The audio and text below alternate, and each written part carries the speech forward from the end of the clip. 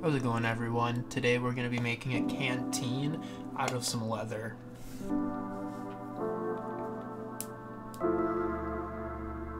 Start off with tools. You'll need a hammer, something to cut on, your pattern, obviously your leather. You'll need corn, show that later. You need a beveler, your burnisher, your little punch for the holes when sewing your awl, something to sand the edges with. I used a chopstick instead of that piece of wood. You'll need a punch, scissors, some sinew or some thread to sew with, some wax, a lighter, and your sewing needles. You'll also want to use a sewing horse. This is one I made.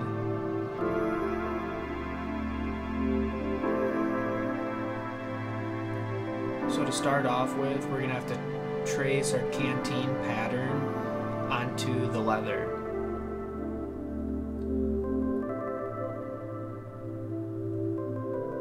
I'm just using an awl to mark it. These pieces of leather I already cut roughly to size. That way it can fit on the table a little bit better.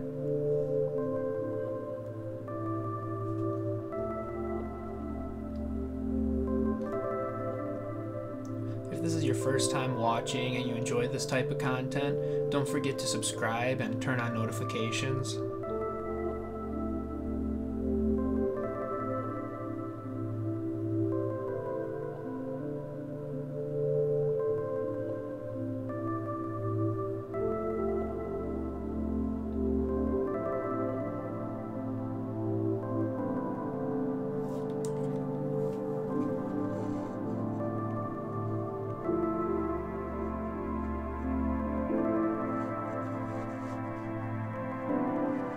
Then I'm just using a pair of scissors to cut this. Traditionally or normally you would use like a razor blade, an X-Acto knife, something like that to cut leather. But I had some really good scissors, and for this project I didn't care too much about using a razor blade because it was basically a circle I was cutting out, and I found that these scissors worked a lot better. At least for me they did.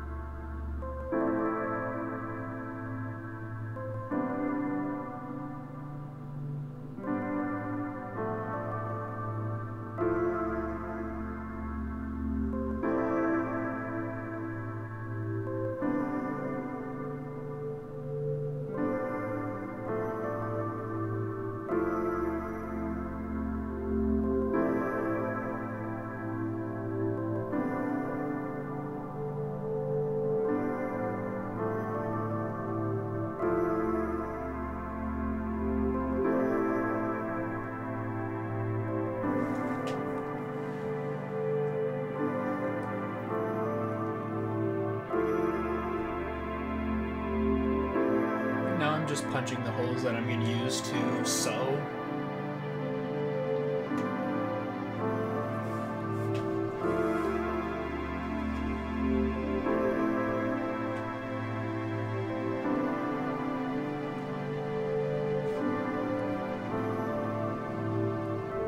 I just went around the whole thing and punched them just to make it easier when hand sewing.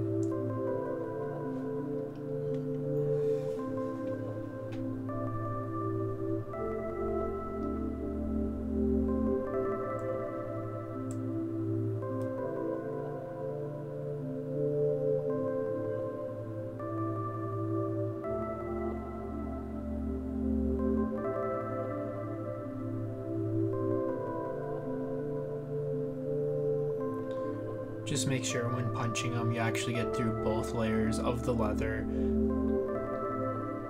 I also did go back with the awl and just push through to make sure it got all the way through.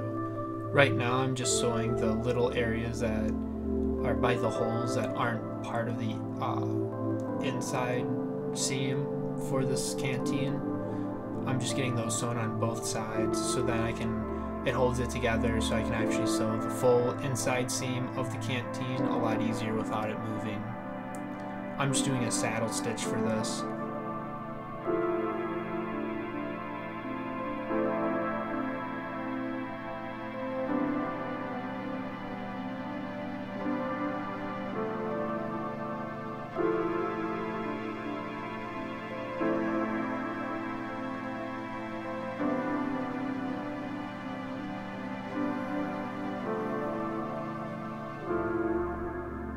So far, this is actually one of my favorite leather projects out of all the ones I've done. And it's just kind of something cool to say that you made a canteen out of leather versus anything else that someone would make a canteen out of.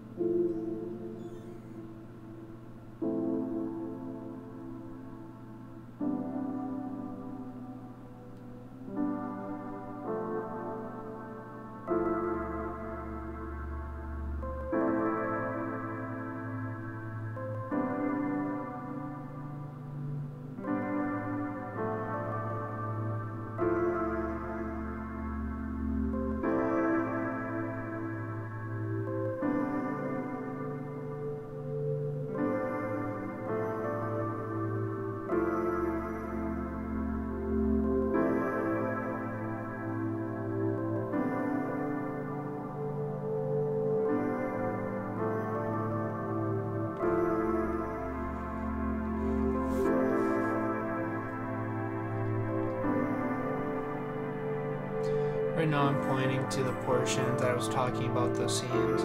Now we're going to be sewing the main seam. I'll be using a stitching pony. I just made this one from a bunch of scraps I had laying around.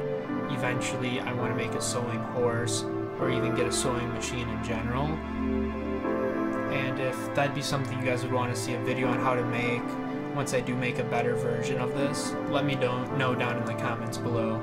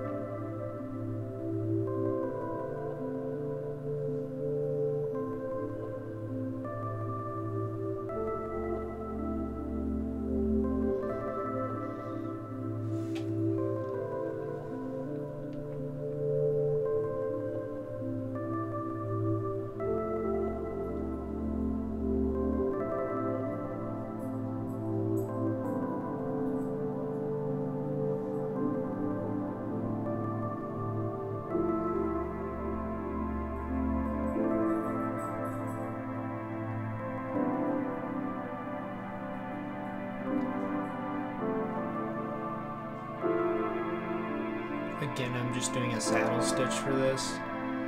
Really easy stitch to do and perform.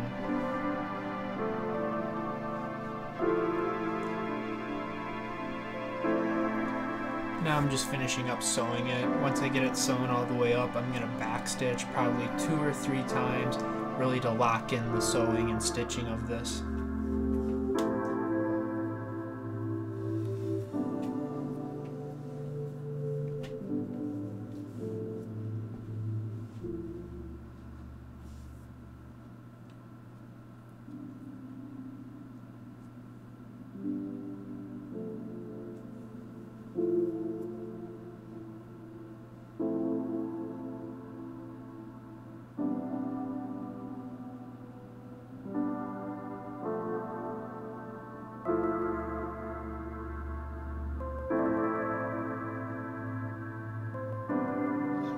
As you can see, I got really lucky and had just enough sinew or string to complete the whole stitching. Then I'm burning it, and then I'm just flattening it after it melts a bit.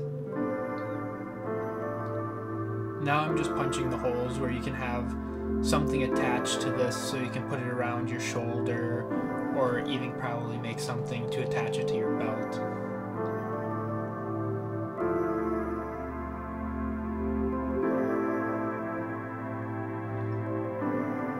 Now I'm just beveling the edges. This wasn't 100% needed, but I figure I might as well do it.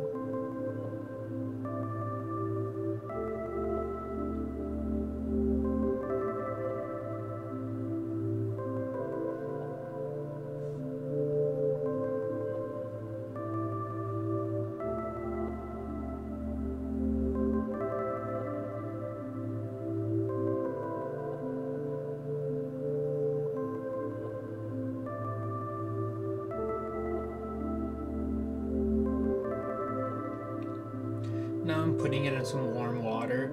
We're gonna wet form it. That's what we needed the corn for. So we're gonna get some water in there, get nice and just soaked in water. And then we're gonna put a bunch of the corn inside of it to help wet form it, to actually look more like a canteen when there's nothing in there.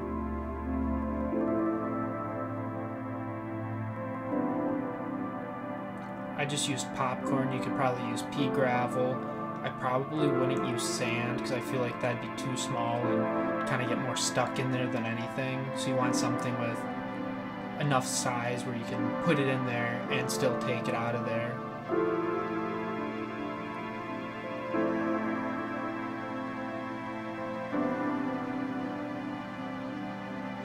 Just use that little chopstick to push in the corn, really pack it in there and get that nice kind of more bulge shape for the canteen. Then we're gonna let it dry for 24 hours, if not longer. You just basically want it to be no water in there, no more moisture when it dries. I just use my little awl to put in the little spout of it to form it a little bit more round in that area for when I get a cork, or if I turn something on the lathe for the little cork itself.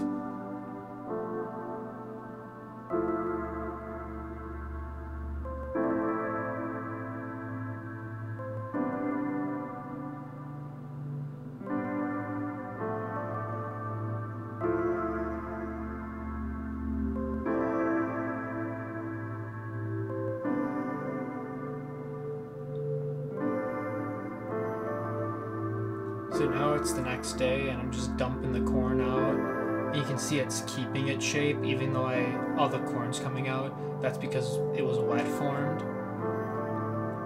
And there's a lot of other stuff you can do with wet forming.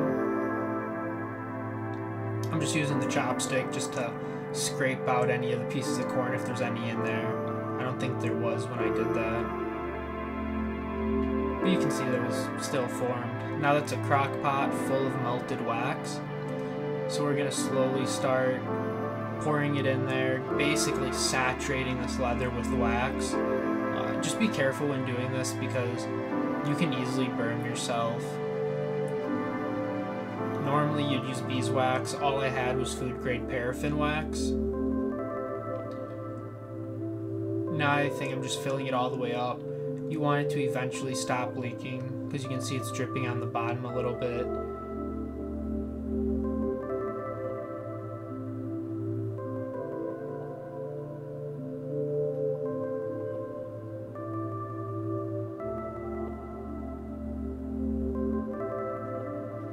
I'm filling it all the way up to the top just to get the whole inside coated really well.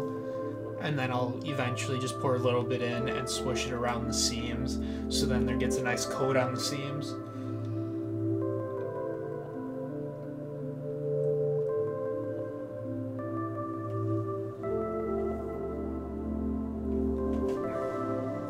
I also just dip it straight in to cover the full outside as well, which then I'll use that hair dryer to heat it up a little bit to get the wax inside the leather instead of it just hardening on the outside.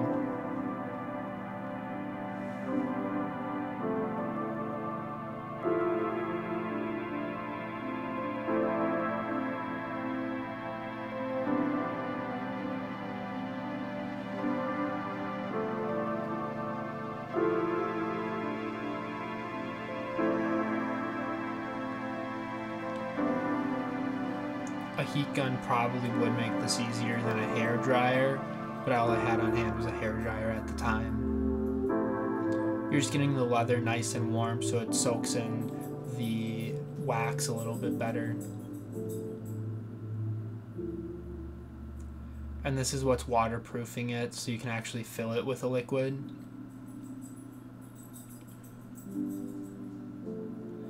At this point, I'm just kind of doing a quick burnish on the whole outside while it's still warm and with the wax and that.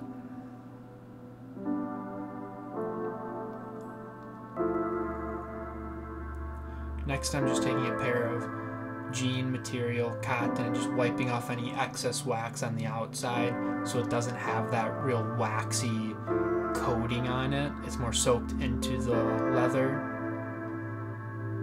And it's still really warm right now, so it's still flexible. That stuff can still get wiped off. I'm also wiping the sewed seam just to make sure all that wax is in there, wiped off. Just kind of taking that chopstick, pushing it through the holes I made. Kind of doing it, not even burnishing it, but just making sure the hole's the right size.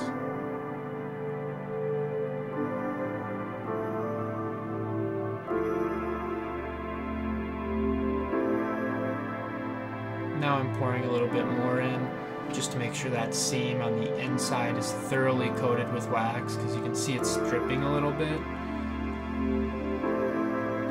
So I'm slowly letting it cool at the bottom before rotating and spinning it to coat the full seam on the inside.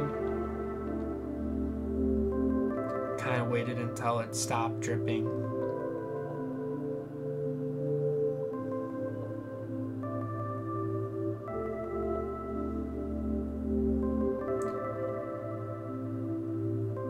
Then I just poured some out one way, then I rotated and poured the rest out the other way, just to really coat that inner seam where the leather was sewn together.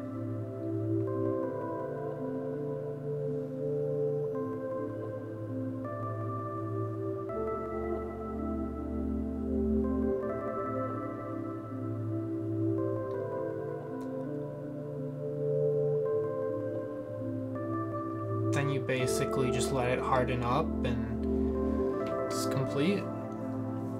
If you guys like this video and content like this, don't forget to like, comment, subscribe, and share.